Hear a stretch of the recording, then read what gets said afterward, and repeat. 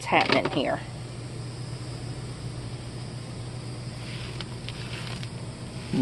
Oh, good morning everybody. Just doing a little electrical repair here on the trailer side of the house. This is the original plug that came on the Rambler here. It's a 1970, so this thing's almost 50 years old. It was getting where I was losing connection going down the road, and my brake light would come on saying no connection, indicating the trailer wasn't hooked up. Then my running lights would go out, and I diagnosed the problem down to this old plug. It's just wore out. So I cut it off, wring it out. I'm pretty sure how it hooks. I got a hookup sheet in the trailer, but here's the new plug I ordered. This one was $8 online. It's a Kurt, so it's a replacement plug for this one. This is a molded on plug, but I'll put a little silicone on this one to seal it all up. It should be just fine. The gnats are eating me. Anyway, so this is what we're doing. I gotta prep it and put it in here and hook it up. So it goes in there and it goes inside, if you look at it like that. And hopefully that'll fix our problem of the lights going out going down the road and the indicator coming on saying I ain't got no brakes on the trailer. Because what I would do, I'd bend these prongs, then it would work for a little bit, then it stopped again. So, but I checked everything on the truck side, and everything on the truck side is good. Checked the connections on that plug and everything there, it was all fine. But this is, I think this is a culprit. And if it's not, then we'll continue on. When it's an intermittent thing, you take your best choice with the electrical stuff.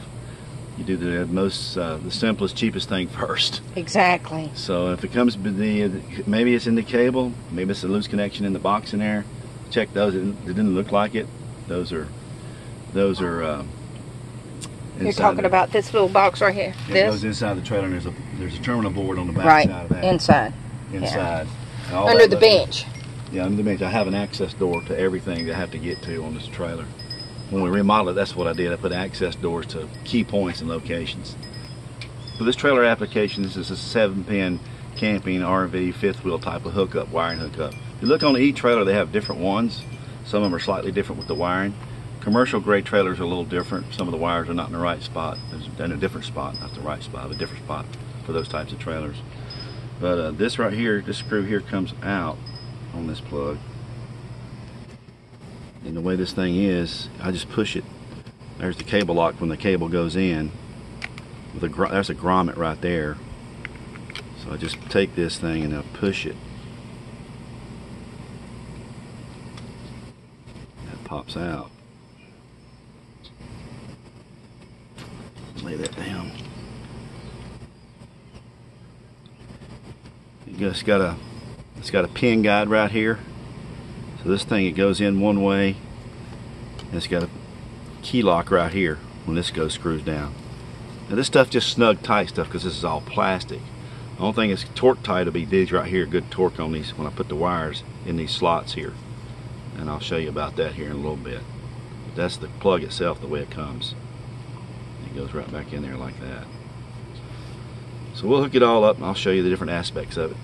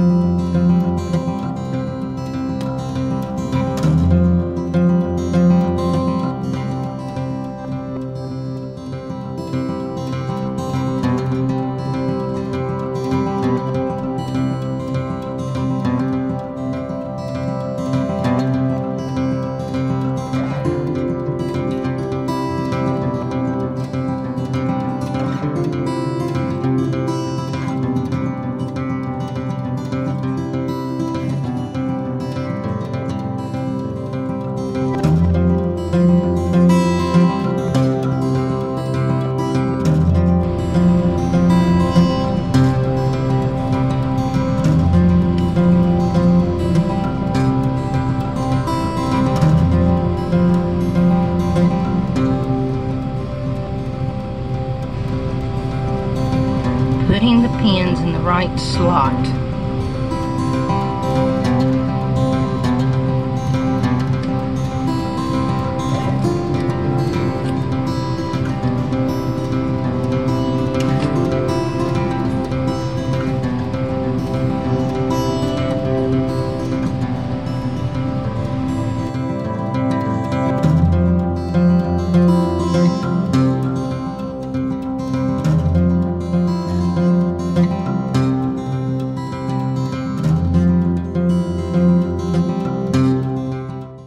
Here we go.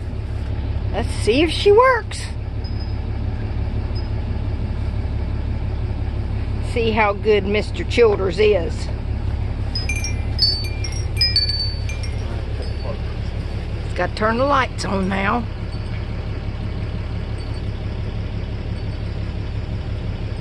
And we have success! Woohoo! Turn signal for brake light. All right. Left, Yep. right, Yep.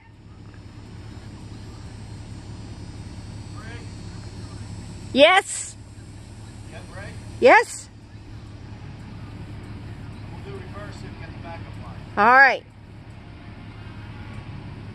Reverse to see if we got a backup light. And we do! Success! Yes! Woohoo!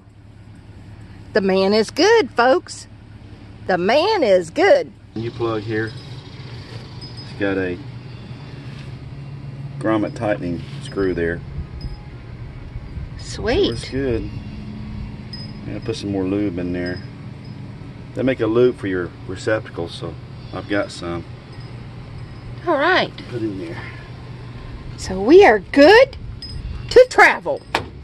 Seems to be. I mean, Yes! you know, let's say instead of buying $30 for a cable and plug, I just bought the plug for $8. To make sure that that's... That was the problem. Later on, I might get a whole cable assembly, but if this works good, why bother? You know, you go to the simplest things first. Before, I couldn't even get the